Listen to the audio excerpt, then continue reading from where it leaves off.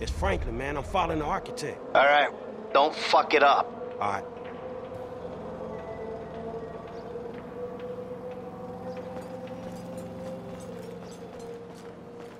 Hey, stupid!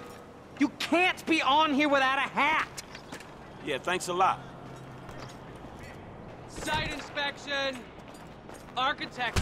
I'll show you how we do it. Stupid dick. Downtown Phoenix. Civilians reporting a 245 and Pillbox Hill. Ambulance en route. Suspect fleeing the STV construction site. I'm feeling a douche.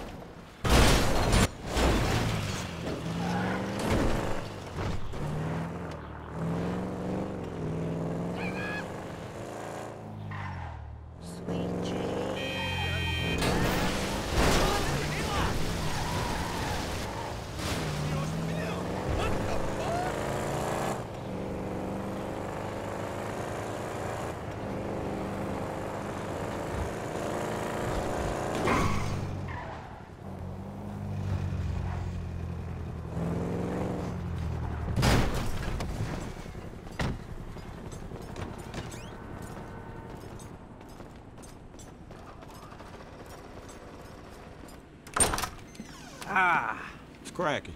Hey, you got him? Of course I do, homie. Here. Thank you. So, all good? Sure, homie. So is this shit for real?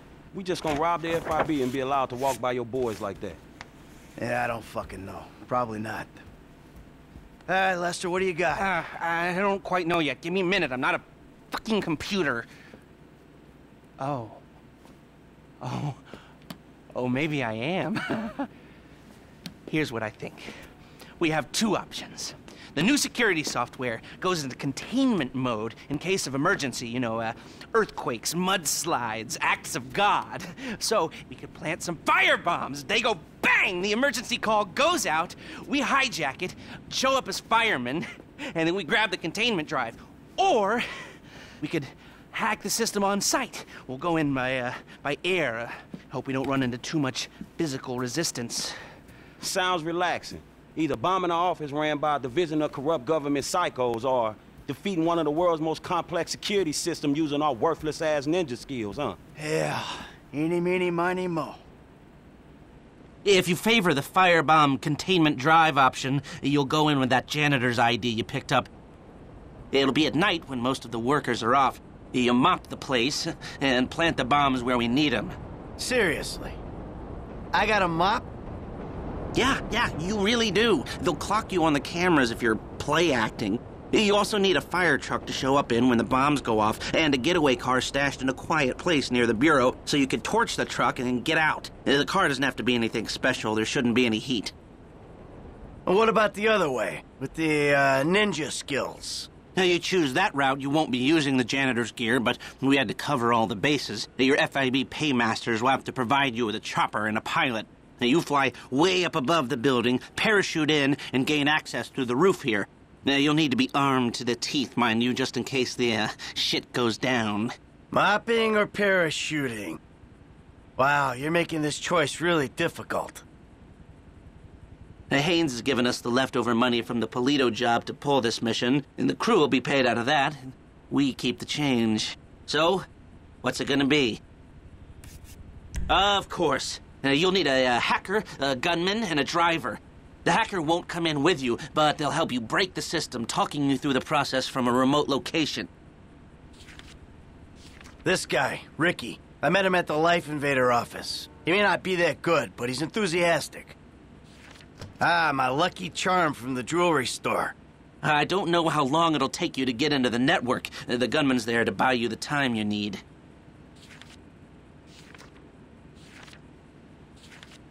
He's my go-to guy. I ain't changing that now. The driver will be waiting outside on getaway. They'll source a vehicle, so bear that in mind. After what went down at the jewelry store, I could definitely take a chance on them again. Okay. That all look good to you? You are robbing the FIB here. And we have a winner. I'll make the arrangements and call you when we're ready. All right, shit, hit me. You know, I'm still looking into that Union Depository gig.